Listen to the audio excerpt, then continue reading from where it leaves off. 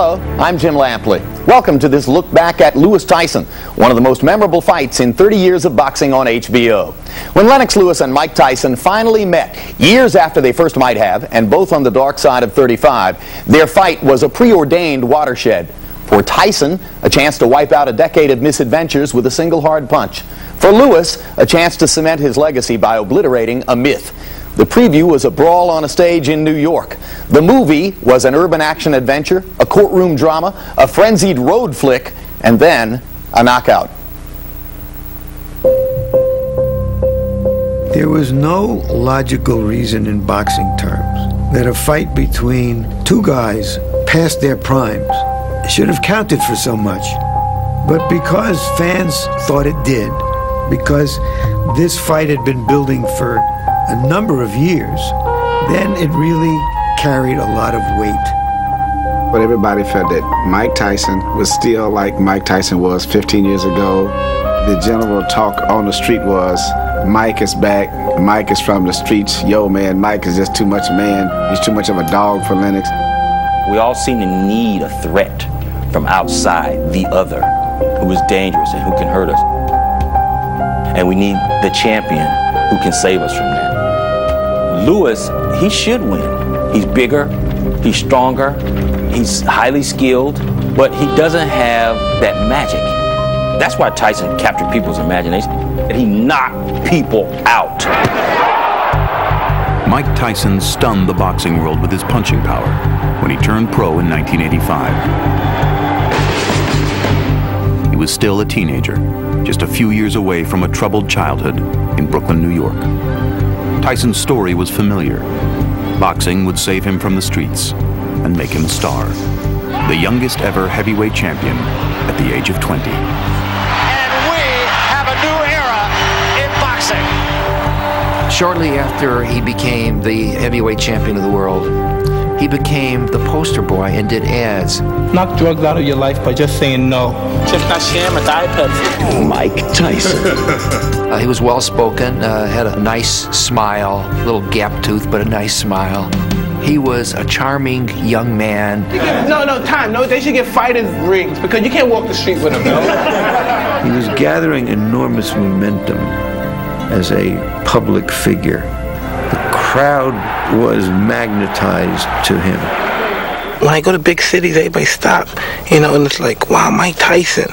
You're Mike Tyson, aren't you? Aren't you that young knockout kid? And it's like, wow. When he started to become popular, he would talk to me about girls, and if girls would find him attractive, that he felt ugly. I remember sitting in traffic, people coming out of their car to give their daughter's phone number to him.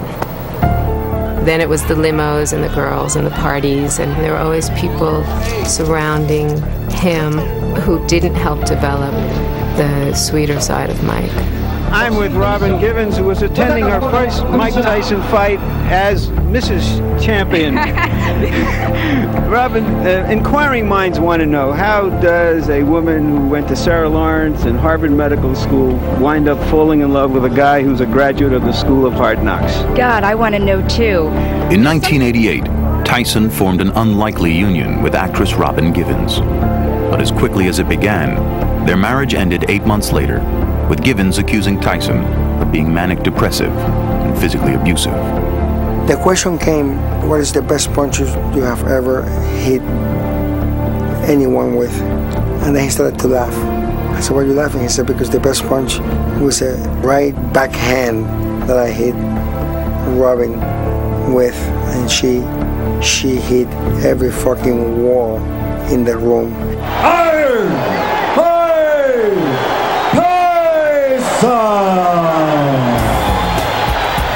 At his peak, Tyson was terrifying, a master of destruction who paralyzed his opponents with fear and amassed a captivated following.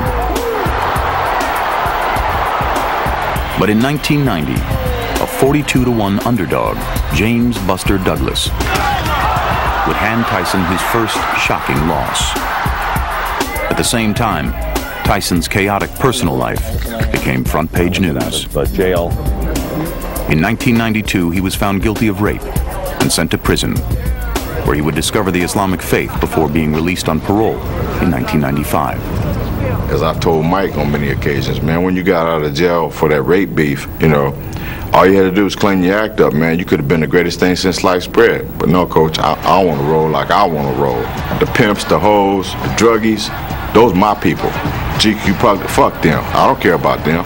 When he was released from prison, this man became even bigger than life. When most people are down and headed in the wrong direction, he became more famous. The public and much of the boxing world, I think, had invested so much in the myth of Mike Tyson, and so it didn't take much, to convince people, oh, he's back. But underneath it all, there was a lot of dry rot. Mike Tyson decided that he was just going to go on this kind of circus tour to fight anybody's because the public had this fascination with him. He was just going to go for as much money as he could make. After prison, Tyson was still a box office bonanza. Not so much for his abilities, which he put on display against dubious opponents, as for the frightening behavior he had begun to exhibit in the ring. The bizarre ear-biting incident with Evander Holyfield came first, and that was only an appetizer. And the fight with Botha, Botha kept, messing with him. So, hey, I'm going to break his arm. Stop it! When they asked him at the press conference, did you try to break his arm? Yeah, I tried to break his arm, so what about it? And then he's in against Lou Savarese, and Savarese is out. And the next thing you know, he's pounding him anyway. The referee's down, and he's just sitting there saying, this is like a 5-alarm fire here. This guy's having a lot of trouble controlling himself. To the general sports fan, boxing is supposed to be about violence. And no fighter was more palpably violent than Mike. And then, of course, there's all this flamboyant tabloid material, which our society feeds on. And so he satisfied people on a lot of fronts. We were drawn to him. It's not like Mike Tyson broke into our house and said, watch me. Okay? So everything repulsive and bad and negative about him must also be in us because we were drawn to him. Tyson's notoriety eclipsed the recognition of Lennox Lewis, whose journey had been very different from Tyson's. Ironically, before their paths diverged, they came together to spar as teenagers. And Tyson's trainer, Cus D'Amato, made a prophetic prediction. Cus D'Amato would say, these guys are going to meet in the future. So I said, that'll be interesting. But at that time I was saying, I hope I don't meet this guy, because he's like an animal. Born of Jamaican descent in London, England, Lennox Lewis spent his youth in Canada. He arrived in Toronto at the age of 12, and it was there that he discovered boxing. Lewis took his time in the amateur ranks and earned 2 trips to the Olympics for Canada, winning gold in 1988. In a way, Lennox was in finishing school when Mike was becoming a global figure. Lennox Lewis was one of the best right-hand punchers in the amateurs. Wells is down. Everything you want from an Olympic gold medalist, Lennox Lewis had the package. I beat the great American superstar Riddick Bowe, knocked him out. And the winner is Lennox Lewis. All of a sudden you win the Olympics, everybody wants your autograph, and you become important. In 1989, Lewis moved back to England to turn pro. Lennox Lewis is in total command now. And scored his first important victory against Razor Ruddock in 1992. It's over. We have a great new heavyweight on the boxing scene. 6 weeks later, with Tyson in prison, Lewis won a vacated title, abandoned by Riddick Bowe, who had no interest after the Olympics in fighting Lewis again. Lennox wants this belt. You must get it out of the garbage, and then we'll be calling him the garbage picker. That was a coward's way out. Why don't you just say you don't want to fight me? Why do you have to go through all that? In his 4th title defense, Lewis would lose the championship to an unremarkable opponent, Oliver McCall. He won it back in a bizarre rematch, but would spend years trying to overcome the stigma of that first loss. That's going to be it. In 1999, Lewis became the undisputed heavyweight champion after defeating Evander Holyfield. And the prospect of a clash with Tyson loomed. Talk to us about your future. I want Tyson. definitely want Tyson, you know. But in 2001, another unexpected loss to Hasim Rahman would stall his ongoing quest for respect. Between his wavering focus and foreign passport, Lewis was a hard pill to swallow for American fans. The enigma of Lennox is nobody knows really who Lennox is. He's a man with many passports. I was born here, I grew up there, I fought for the Olympic team over here. If you're a citizen of everywhere, you're a citizen of nowhere. The promotion that used him with his pinky sticking up in the air. Tea time, Mr. Lewis. Lovely idea. Accented the negative. Will your mum be at the fight? She never misses a bout. Another thing about Lennox Lewis was he played chess. For goodness sakes, the heavyweight champion playing chess. Because Lennox has a British accent. The notion persisted throughout his career that he was somehow more civilized than Mike, and therefore he wouldn't be the same kind of destructive force. He's a nice guy, and he's a great guy, and that's why I like him. Well, yeah, that might be why you'd like to have him over for tea. But, you know, being a great guy and $1.50 will get you a ride on the subway as far as being heavyweight champion goes. By late 2001, Lewis had regained the title from Rahman, and Lewis and Tyson were the only star heavyweights still standing. By finally meeting, Lewis would get a chance to cement his legacy, and Tyson an opportunity to get out of debt and justify his rage. I was going to rip his heart out. I'm the best ever. I'm the most brutal and vicious and most ruthless champion there's ever been. My style is impetuous. My defense is impregnable. And I'm just ferocious. I want your heart. I want to eat his children. Praise be to Allah. There was a tremendous talk about this fight happening, Lewis versus Tyson, and so many doubters, because Lennox Lewis is tied to HBO. Mike Tyson is tied to Showtime. How on earth are these two networks who are rivals going to join forces to enable this fight to happen? The fighters wanted it, the public wanted it, and seeing the great potential profit to be made, the two networks, after extensive negotiations, finally agreed to come together for an unprecedented joint pay-per-view broadcast. The fight was set for April 6, 2002 in Las Vegas, and in January, a press conference was convened in New York City to announce the plans.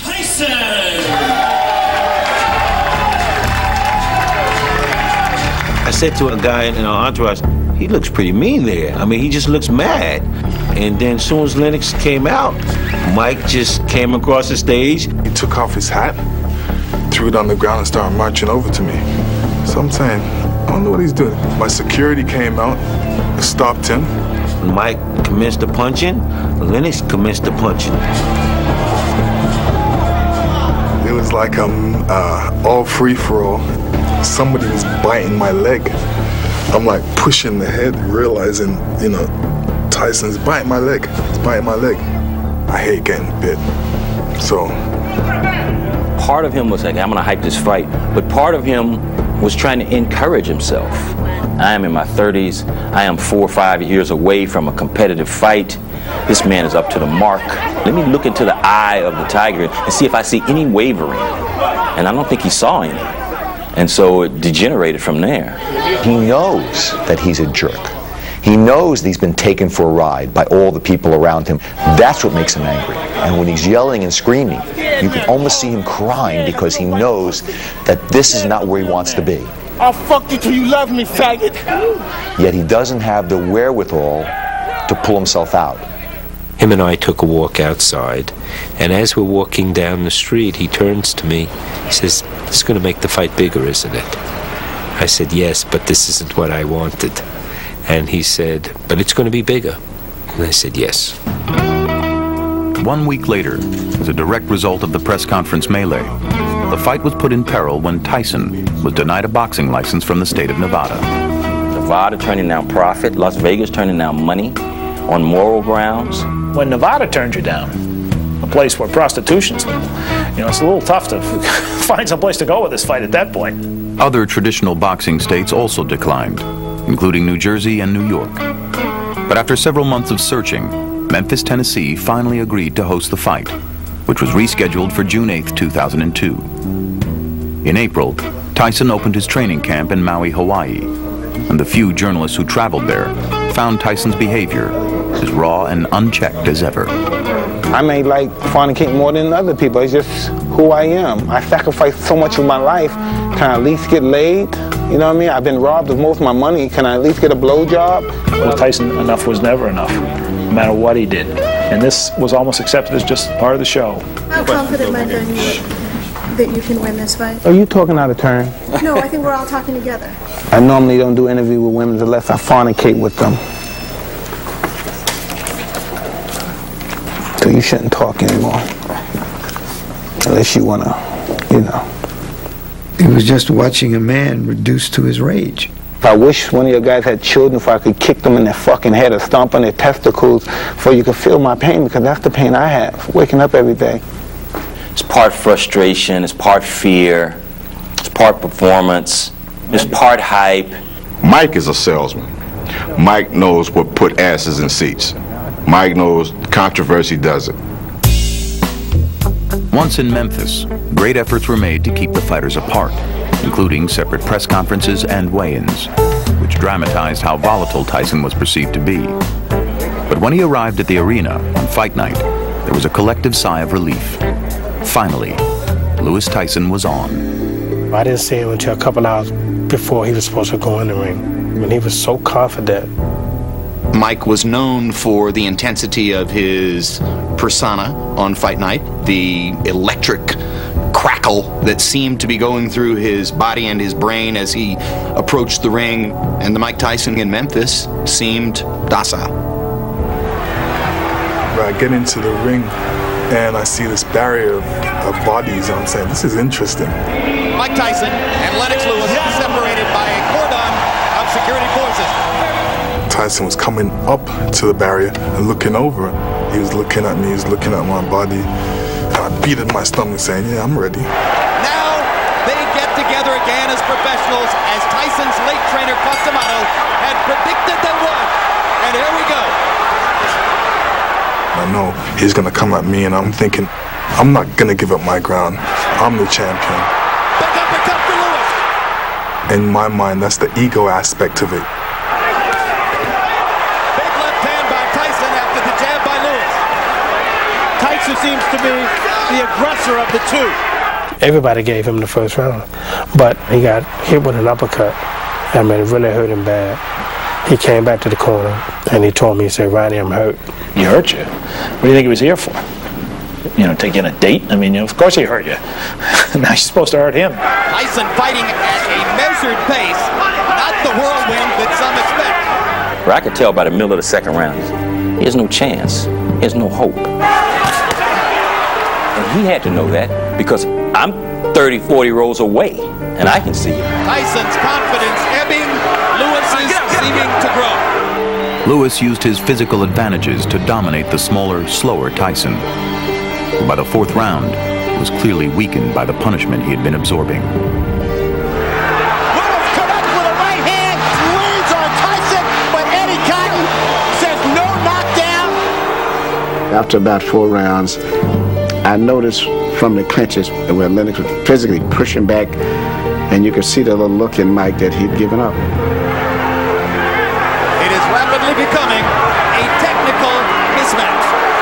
Lennox loses content right now to just stay outside, and the man on the store wants him to finish this. Like this, and you still doing this shit. Don't turn it, Tyson. You get this motherfucker out of here. Listen to Emmanuel. You're ready to get caught with some crazy shit. Step it up, the man is finished. He was actually cursing Lennox out and beating Lennox's chest. And I had to actually say, Manny, don't beat him up in the corner. Because you got a dead man in front of you, and you still do this. Just let that shit go.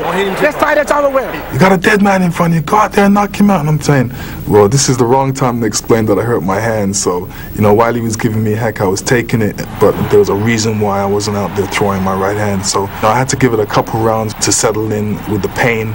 He did what he's always done, which is not put himself at risk, being the chess player, protect your king, and then ultimately say checkmate. Target practice. This is easy for Lewis. If he doesn't get caught with something big, he's going to walk to victory. Mama didn't raise no fools, and he still respected this man's power. And for good reasons. He's the one in the ring with him. And no matter how hurt and slow Tyson is, he is a dangerous puncher. There was a little bit of the sadist in Lennox Lewis in this fight. Lennox, I feel, wanted to punish him for saying you're going to eat my kids, biting him on his thigh. Now I hit you twice hard. Pow, pow.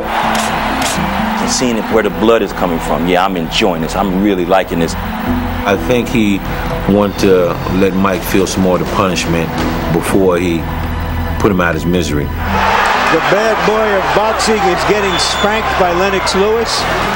I was surprised and shocked at some of the punches that he took. Fighters fight to the end. Gladiators. And plus, Mike, he's a proud brother. He's been a great champion in the past. So, he's going to give it all he's got until there's no more. You understand? Not many people can do that. You understand? Right now. Everybody can't talk in the corner. You can do it. One at a fucking time. I kind of cursed at everybody in the corner, telling them to be quiet, let me do the talking, and our corner just became a mess. Nothing could have helped Mike Tyson in that fight. It was except a time machine.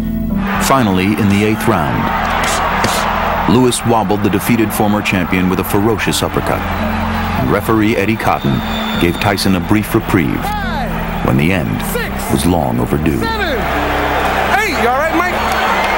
First knockdown of the fight. Now Lewis goes for the knockout. Mike Tyson was having problems, and this was the time for my right hand to be really effective, so I threw it. That's going to be perhaps the end of the fight. It'll take some courage for Mike to get up from that shot. 7, 8, 9. He's out. Lennox Lewis knocks out Mike Tyson and banishes him from the upper stratosphere of the heavyweight division. They only give you credit when you knock out people, and people were saying they didn't like the way I boxed, the fact that I boxed too safe. So for me to knock out Mike Tyson gives me a great feeling of accomplishment. He took a vicious ass whooping. He got one of them down home Mississippi ass whoopings in that fight. I mean, Grandma's lye soap couldn't wash out what he got that night. He took that beating, and he didn't have to take it. He could have just said, no mas, because you can die in there. Let's be frank, you can die in there. That to me was like his red badge of courage.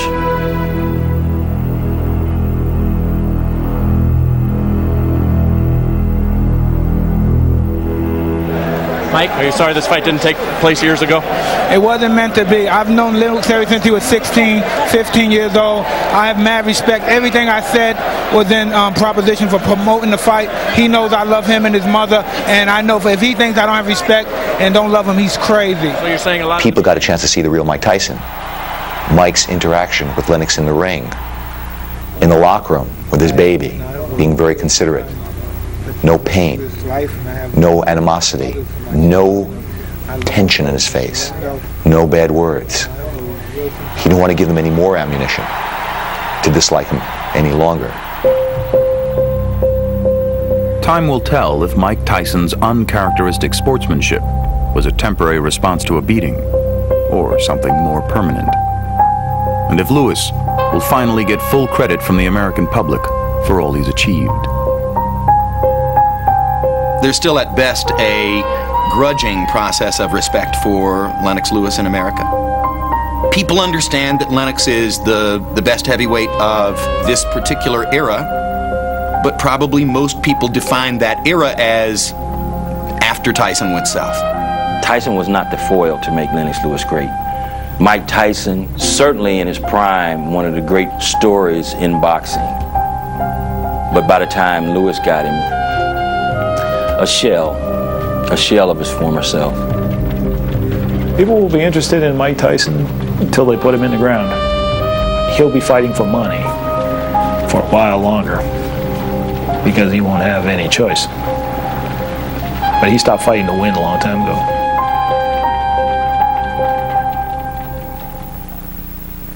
As an exercise in nostalgia, Lewis Tyson proved that the old stories still sell best. The pay-per-view gross of $112 million, a record for the sport. The two fighters split more than $60 million. That establishes why, in spite of the lopsided fight, there was a rematch clause in the contract. Thanks for watching The Tale of Lewis Tyson. These men men are all about heart. So much emotion.